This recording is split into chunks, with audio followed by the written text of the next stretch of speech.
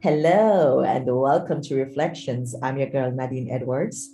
Thank you for joining. I hope as you listen today, you'll be inspired, uplifted, motivated in your continued pursuit of becoming a better version of yourself. If you have not already done so, be sure to go ahead and hit that subscribe button. And if you like today's episode, please remember to like, leave a comment, and share it with your friends and family. Today, I have another guest with me, someone I met while living in the US, California to be specific. When I met this woman for the first time, we immediately connected. And as time went by, we kept in touch. And for every time we had a conversation, I always walked away feeling refreshed and reminded that God is indeed faithful. He hears and answers prayer. And when we need Him the most, He always comes through. I have heard several of this lady's life experiences, and there's one particular story that I've heard about 2 or 3 times. And as she shares today, I hope someone will be blessed by her story. I speak of none other than Veronica Strandberg. Welcome, Veronica, and thank you for taking the time to share one of your life experiences with us today. You know, every time I talk with you, I always get a little jealous and say, God loves you more than me, because the way God comes through for you in your life's journey, it just makes me a little jealous in a good way. Thank you so much for taking the time to be with us. Thank you, Nadine. Thank you. Thank you so much for having me, and thank you for allowing me to share this powerful story. I particularly wanted to share this story. I don't know on what forum I would have done it, whether in the form of a book or an audio or some big stage or in a movie. But the reason why I want to share this story is just to highlight God. Right. It's just to let people know how real God is, how good God is. And let me tell you, He will come to your rescue. He will defend you. Now, I must put this disclaimer. At the time when this incident happened, I was at my lowest ebb in my walk with God. I wasn't in sync with His way. But I never turned my back on God totally. I don't know. God has favored me. That's all I can say. So today you're going to share with us how your daughter was kidnapped, and there was a contractor who was sent to get your daughter, but he kidnapped the wrong daughter. And now you're going to share with us how God intercepted that. Yes. And so it was in the summer, August 30 to be exact. I was going about my business. It was holiday, of course, and the kids were at home. I have three children. My son, he's the eldest one, and I have 2 daughters. Now the middle child, she's the one who it was intended for, but it got to the smaller one. The smaller one was the one who it really caught. Okay. Right. So it was time for school fees to be paid. So I went to the bank before I went to work and got the monies, took it back home to my daughter to have the school fees paid. So I said, okay, because she was at university at the time. The other one was at prep school. And the bigger one who was working, he was also in school. And I said, okay, get this money and pay the school fees. But what you're going to do, you're going to take the smaller one, take your sister that she can have an idea how to do a transaction at the bank. She was not feeling well, so she didn't go. So she left her sleeping. So I went about my business. At about 1 o'clock, I can't forget, Nadine, at about 1 o'clock that day, that Thursday, 30th of August, 2006, I just left a client, heading back to another client. So I went into the parking lot to drive to my other client, and I got a call from my youngest child. Mom, I said, oh, what's up? I'm okay, but a man broke in the house. And I said, what? Then I only hear a dial tone. And then I screamed. And when I screamed, the security at the parking lot, he came to look, but by this time I went in my car, locked the door, and I screamed. I called my elder, I called one of my friends, and I called her father. And I drove from there. What am I going to do now? What am I going to do? I don't know. But I drove and I cried. And trust me, the Holy Spirit steered that car, because I don't even know what I was doing. I needed to move from where I was to get back home. But I mean, I was just so confused.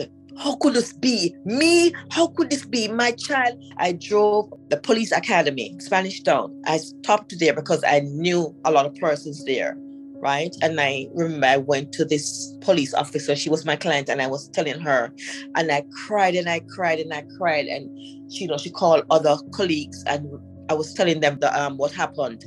And I rested there for a while because I had a friend who came, who heard about it. She said, don't go any further, just stay right there. So she came and picked me up. So she drove me home. Nadine, on entering my avenue, the crowd that I saw is like a funeral. I just started to scream again. In the yard, people, co-workers, neighbors, I mean, everybody you can think of. And the police were there, and they took me inside. They asked me what kind of child it was, because they want to know. I think they want to establish if she was a child who, will leave the home without anybody know. I said, no, she's nothing like that. So let me ask, did they ask you about any suspicions of who you think might have done this? At the time, I told them no, they did, because I really didn't know. Right. So, they took all the statements, and by this time, my daughter, before that though, backing up a little, my daughter who went to pay the school fees, I called her also. And she went straight into the police station and told them that her sister is kidnapped. And she met the right policeman who came immediately. And that was a policeman who was working all along on the case.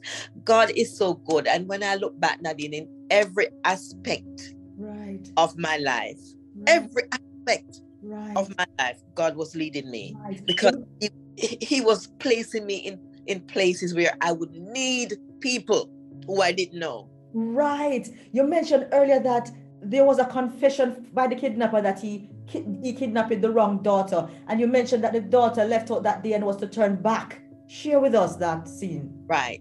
So before the kidnapping took place, my daughter, that's the elder one, who would be paying the school fees, doing a transaction at the bank, while she was leaving out, she said the sun was very hot and she wanted to turn back for an umbrella. She doesn't like to go out when it's sunny. Right. And she said she stand up and she looked in the sky and she said, Lord, should I go back for the umbrella? And she said she just forget the umbrella, and she went and took a taxi. So you mentioned that you had instructed her to take her sister. So the sister didn't go because she wasn't feeling well. She did not go because she wasn't feeling well. And the man was watching the house all this time. The man watching the house. The man told me that I don't know how I did not see her, because it's not this one I wanted, it was her. And I knew if I had her, it would be bloody, because she would resist and fight and I would have to kill her. And so the police questioned us, and I got a call in the same night, that I'm to have this money for release of my daughter. Which is a lot of money. Don't worry, your daughter will be safe. I want this money. When you get the money, I'm going to call you back in the morning. He calls me back. Do you have the money? Okay, you leave it here. No police, no camera, no news people, nothing. I'm just repeating his words verbatim. I said, okay. I remember taking out everything out of my car, leaving the car empty. I remember I had a sneaker on, a pair of sneakers, because I was prepared to fight that day. I had a small knife. I don't know what that could have done. A small knife in my pocket. And by the way, he told me what he wanted out of the house. He wants the computer, printer, he wants the camera, he wants some phones. So I packed everything that he wanted in the trunk. And he told me where to leave it. This had to be somebody who knew you. This had to be somebody who is offended by something that you said, or it can't be a stranger. That's what I say to Nadine. Because it's personal now. It's getting personal.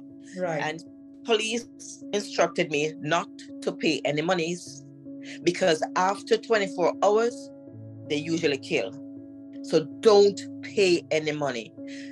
I remember I looked at the officer and said, respectfully, this is my daughter and I'm going to do whatever I can do. And God is not going to allow her to die.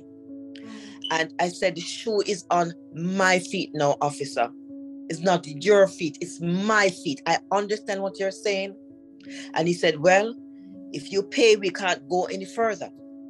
And I remember one of the police said to me, she's a female, she said, I will go with you, but I'm going to lay down in the car.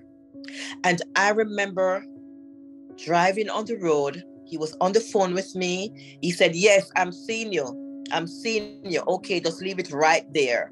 But I can't see anybody. It's Manchester, so it's hilly, a lot of hilly terrain. What time of day So, it was? What time of evening or day it was when you were making your way to him? It was about, I would say it's about 1:00 to thereabout. In the afternoon, okay. Yeah. And by the time I get everything ready, he said, yes, I see you. Leave it right there. And so I leave it right there. The police was in the car, laying down. The car was tinted, so he couldn't see who was in the car. And he hung up from me. I said, okay, I'm going to call you back to tell you where your daughter is. Nadine, no call. No call for about 15 minutes. No call. And the police at the back of the car, she called back the station and she was relating the message to the officers and said, that is why we told her not to pay. Okay. I want for you to describe your emotions and your feelings at this point. When this guy said he would call you back and you're hearing nothing and you're at a spot where this guy's watching you and anything can happen at any time. How did you feel?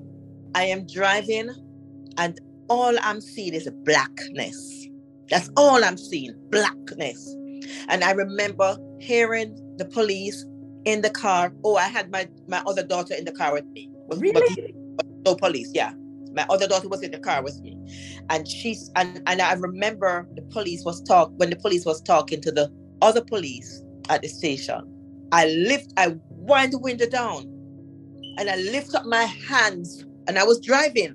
And I said, I know God is not going to allow him to kill her. I know that.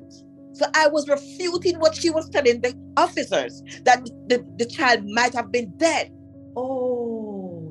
I drove and I cried and I called on God. And I said, God, you are not going to allow her to die. You have to believe what you need. And I heard the phone rang and he said, yes, you can go.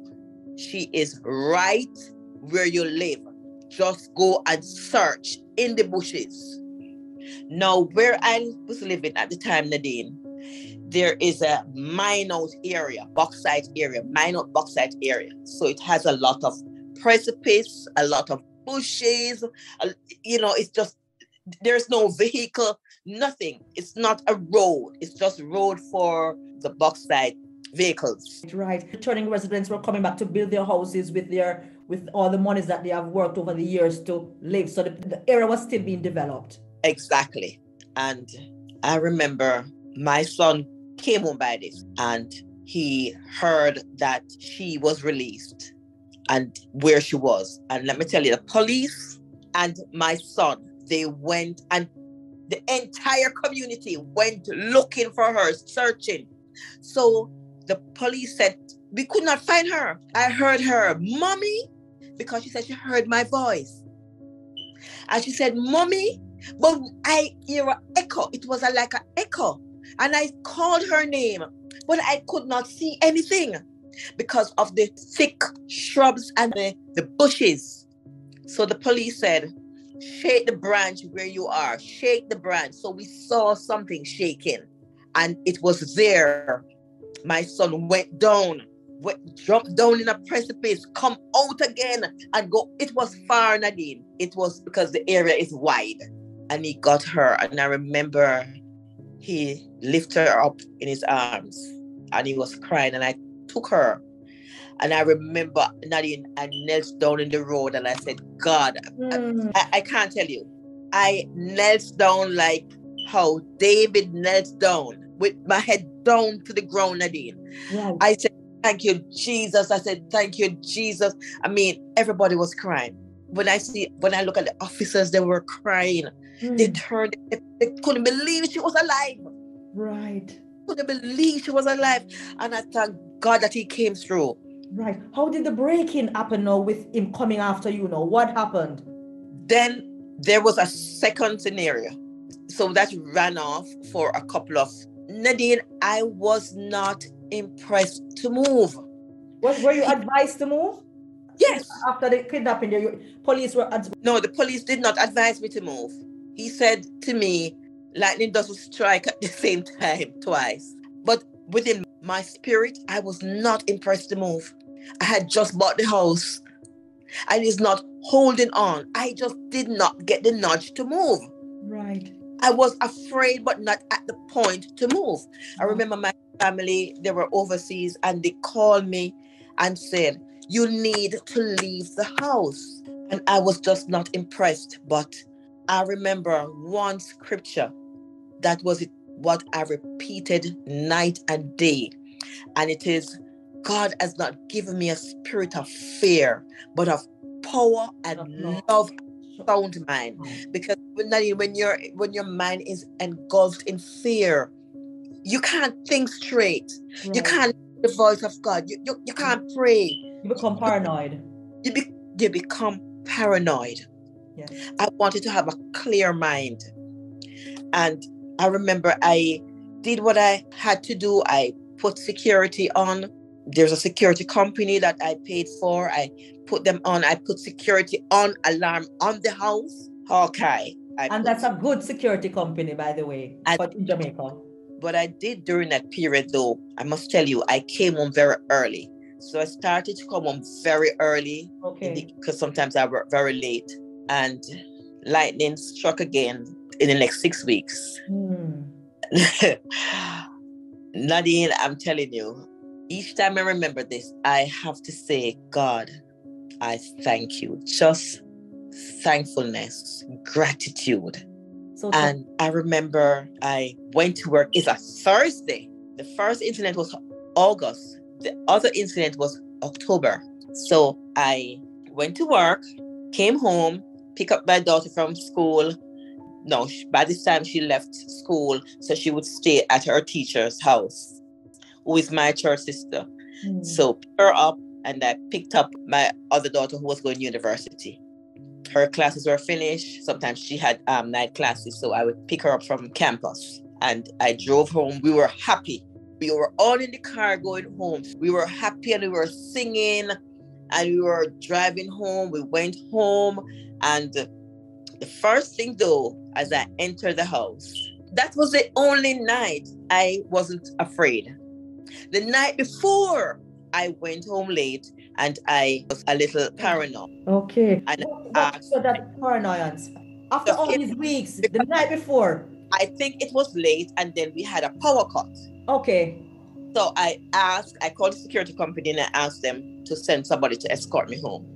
So they came, they went in, they searched the place, everything was good. Okay. So the first thing, we take up the telephone to see if there's a tone, because the first incident, the man had cut the telephone line. Everything was in order that night. The following night now, I went home, I was so happy, and we went in, I just showered, went to bed. I usually turn on the television. We didn't even turn on television.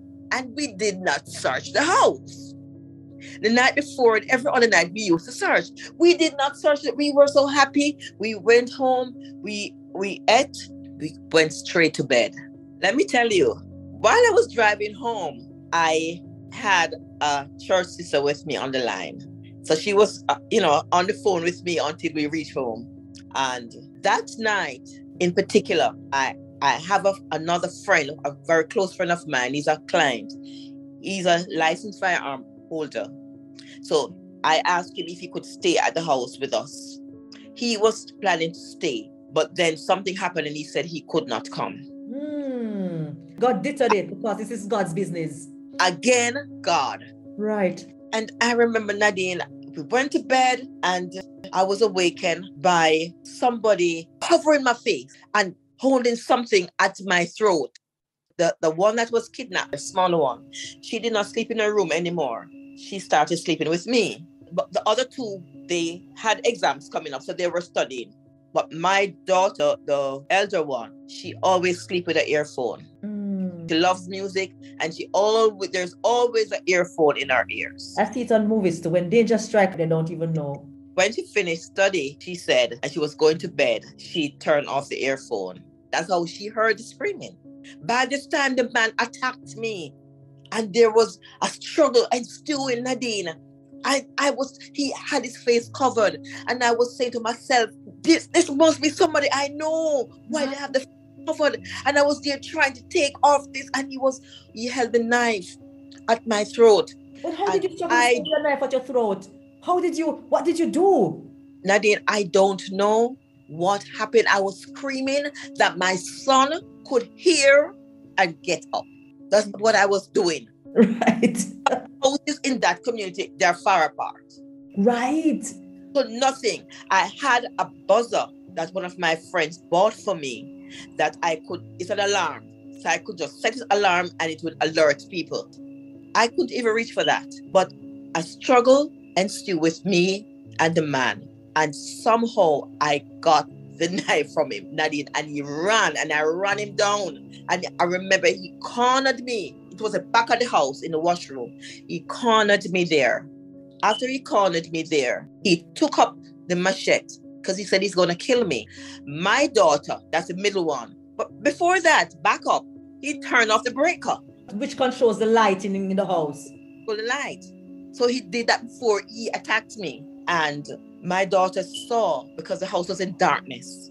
So there's a street light that shines right through the kitchen because I'm living on a hill. She saw the shadow went up. She saw his hand went up and she went and she covered my head. So she got the chop right on her hand. Almost sever. Oh my goodness. Almost sever. She used her hand and she covered my head. He wanted me to go outside because he said he has friends out there that is coming to pick us up. And he said he wanted this larger sum of money now. So he's going to take me away and my son is to get the money. So he's going to leave my son. By this time, while I was shouting and screaming, Nadine, I didn't know that my son was tied up, strapped down on his bed. I'm visualizing the entire scene. It's like I'm watching a movie. It was when the struggle ceased now and I surrendered. He took me in my son's room and I saw my son. The eye water was coming down. He was gagged, tied up head to foot and strapped down on the bed. This is an experienced person. He put me on the bed to sit. He said, sit there. And he tied me up and he put a bullet in my mouth. He said, bite it. That's what you're going to feel tonight. How did you feel in this moment now? Nadine, to be honest with you, at that point in time, definitively, I don't know if God was going to come through. But I was, each moment, okay, 1 minute is gone. I was just counting down the minutes for daylight because this took place about 12. I remember he tied me up so I couldn't walk.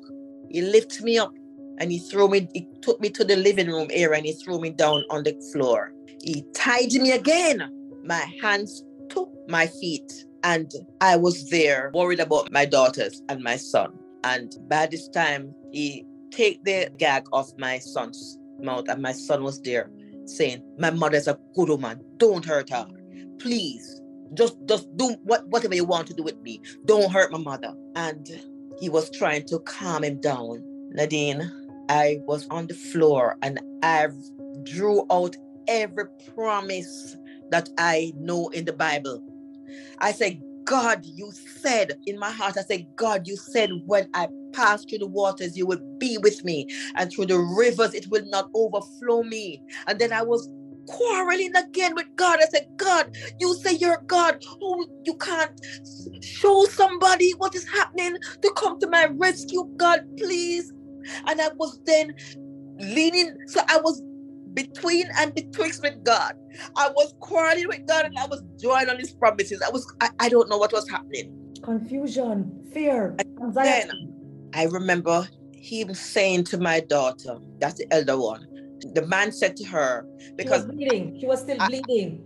She was bleeding. When I ran him down in Nadine, I took that knife and I was stabbing off him so apparently he'd catch him. And he was saying, your mother, she's bad. Look how she cut me. I'm going to kill her tonight. And my daughter de-escalated him and she said, if someone came in your house and attacked your children, what would you do? She's smart. Because from you told me that she went to the police station. She's mature. She has your back. And I was worried about her too, because she's asthmatic, and that can be triggered by stress, anxiety. So I was just praying that she would not. And I remember he took up all the phones. She was tied up with you too? She was not tied up because she was bleeding. So he didn't tie. She was the only one who was not tied up. I see. So she kicked one of the phones, that he put all the phones on the floor, and all the buzzer and everything for the house, the security. And she kicked it, took one of the phone, and went into the room where my other daughter was crying. And he said, yes, man, keep her. She's making too much noise. Keep her quiet. And she called the police. Now, that phone was a phone that had all the numbers of the police. It was one of the cheapest phone I had. He said he didn't want that phone. It was a peanut phone. You know that they say in Jamaica, the cheap peanut phone. I had one of those also. He underestimated the power of that phone in that moment. Nadine, my daughter called the police because we had their street numbers. I remember my daughter came and she used her foot to touch me because I was on the floor, and she said it quietly, Mommy, you will be okay. I called the police. She whispered it, of course. Nadine, was like a ton came off my head. It was like the house was on my head, and it's like somebody lifted the house off my head. I believe you. And I looked at her because I couldn't talk. My mouth was gagged. I looked at her. I said, seriously? She said, Mommy, you'll be fine. And it was like the police came in minutes. I mean, minutes. It's like, some animated show you're watching, you'll see somebody just appeared. Within minutes, Nadine, I saw the police siren coming. We could not figure how the man came in the house because the house was locked, just as I left it in the morning. And the buzzer was on the house. Security came because they left a note to say they came and everything was okay. Then we saw him went up into the attic, and the police were there trying to get into the house. But because we were scared, my daughter was scared to open, and he was saying, don't open. All of this is going to die tonight. So my daughter said to him, go back the same way you came in the house. Go back the same way. And that's how we knew he went right back in the attic. So there was a compromised era in the attic then? He took a roof, the sheeting off the roof, and came down in the attic. I see. It's a trap door, Most houses have a trap door. So that's how he came in. He didn't enter through any doors or windows. He came from the roof. So that's why the alarm did not go off. Right. And he hid under the bed. That's where he was. So when we got in the house, the man was in the house. He told us he was in the house all day. He watched TV, he ate, and he was just waiting on us. It sounds funny. That's the movie I'm watching. That was his last meal. I wonder what he had for his last meal. This man is really presumptuous. And do you think it's the same man who kidnapped your daughter in the first place? Yeah. Okay. Yes. By then, did you have any suspicion as to who this might be and who he is connected with? I had a suspicion, but I'm not going to mention it. Okay. So by this time, he went up in the roof and they killed him up in the roof. How did they get into the house? And how did they know that he was in the roof? My daughter, who was not tied and was bleeding profusely, she held up and she was there flickering the light, because when the police were knocking, nobody was answering. They could have left. And because the same police who worked on the previous kidnapping, they were the same ones who came. They said, no, something is not right here. We're not leaving. We're not leaving. And then they saw the lights flickering. They said, somebody's here. They were about to shoot off the lock. And my daughter said she's going to go. My daughter told the intruder that she's going to go out to tell the police that it's a false alarm. So by this time, he had the time to go back where he came from, in the attic. My daughter opened the door and she said, officer, it's a false alarm. But she was pointing up to the roof. When the officer said, where is he?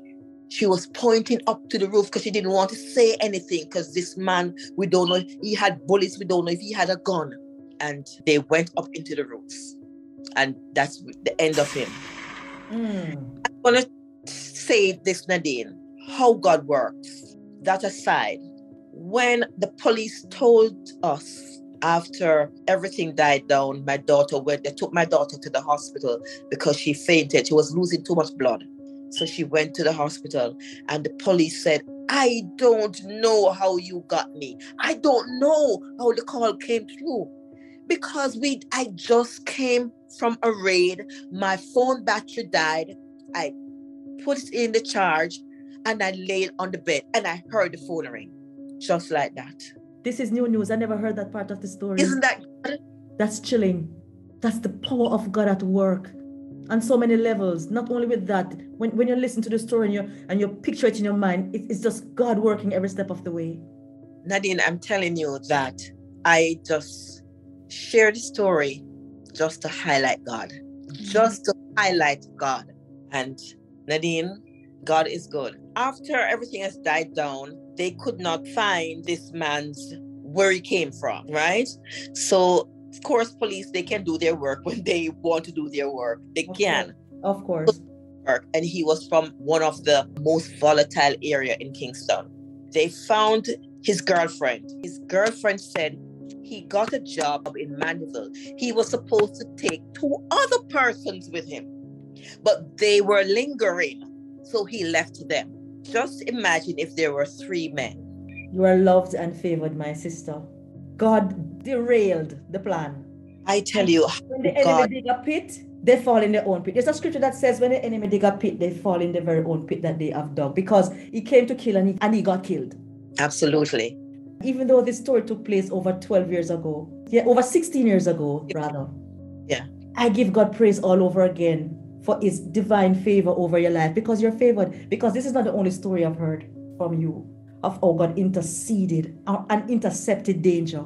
God loves you, Veronica, without a shadow of a doubt.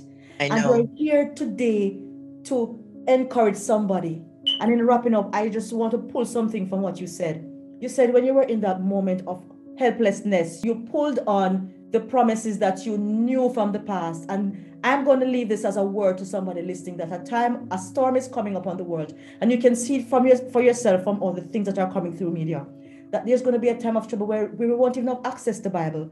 And it is for us now to start hiding God's word in our hearts, that in those moments of dread and terror and fear, we can pull on those words to bring comfort and the assurance that God will be with us through the shadow of darkness. Psalms 23, though I walk through the valley of the shadow of death, I will fear no evil, because thou art with me. So those are the words I want to leave with you. If you want to say something, Veronica, before we go, please go ahead. Yes, Nadine, I just want to say this. The story is so long and there's so many intricacies that I must have left out a lot of parts. But this one particular part, because as I said, my main reason for sharing the story is that someone will connect with it and just trust God. The intruder, I remember when I was there talking to God, praying with God, and then, I was so angry in the same breath. Remember, I was praying in my heart because my mouth was gagged. There was no sound could come out. The intruder came over me and said, I feel my head swelling. I hope you're not praying a bad prayer for me. Look at that. Nadine, I kid you not, if I had died that night, I knew that God was there. He said he was going to take us out of the house. Nadine, he could not move. He could not leave. It's like the Lord stayed him. He could not leave. The angel of the Lord encampeth round about them that fear him and delivereth them. The angels were present, Veronica. I'm telling you. Powerful. God is a champion. God is worthy. Worthy, worthy, worthy. Amen. Praise the Lord. This is nothing of my doing, nothing of the police. Yes, the police did their work, but God lined up everything that his name would be glorified. And that's just what I want to do. Amen. Amen. Thank you so, so much, Veronica, for sharing this powerful story. And I'll tell you, this story is going to be online on YouTube for some years to come, and it's going to touch a lot of hearts. I know it. If you have doubts about the existence of God and his care for your life, know today that there's a God who watches over you who cares about how you feel and what you go through, and will send help if you ask for the help that you need. Thank you so much for stopping by, Veronica. God bless you. Thank you for listening to today's episode of Reflections. Join me next week for another episode. Until then, stay blessed.